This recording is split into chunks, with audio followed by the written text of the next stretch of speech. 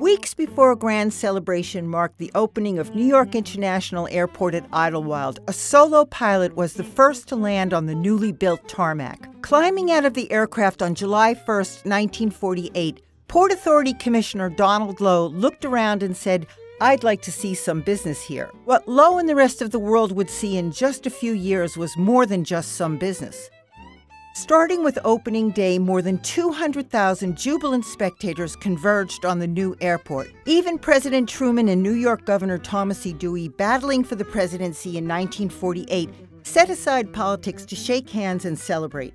And overhead, hundreds of aircraft marked the occasion with the largest military flyover in peacetime. Idlewild fast became the airport that would usher in the jet age. Opening the same year as the UN's New York headquarters, Idlewild would become a truly global gateway and the nation's front door to the world. The airport was the port of call for heads of state, royalty, movie stars, athletes, and celebrities.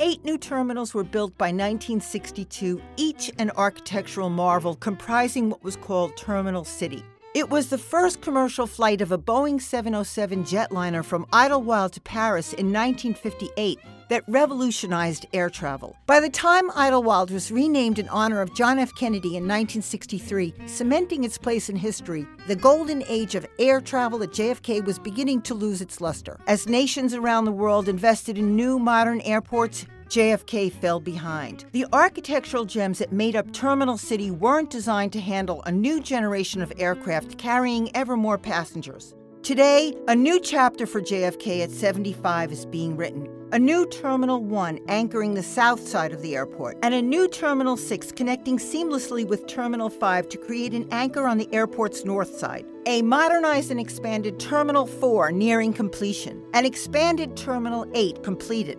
And in a tribute to the past, a restored former TWA terminal that today serves as the only on-airport hotel at JFK. Altogether, the new and expanded terminals represent $15 billion in private investment, leveraged by $3.9 billion in Port Authority funding for new garages, roads, and infrastructure. The project will create thousands and thousands of good-paying jobs while offering billions of dollars in contracting and employment opportunities for the local community. The new JFK will include spacious terminals filled with natural light, inspiring public art, iconic and locally inspired restaurants and shops, and the latest in technology and wayfinding. And just as in the past, the new JFK will create a unique sense of place that lets travelers know they've arrived in New York. JFK's next chapter will showcase the power of innovation, collaboration, diversity and inclusion, and an unwavering commitment to excellence. The airport's vibrant future will recapture its historic past, ensuring that JFK continues to be a symbol of progress and economic vitality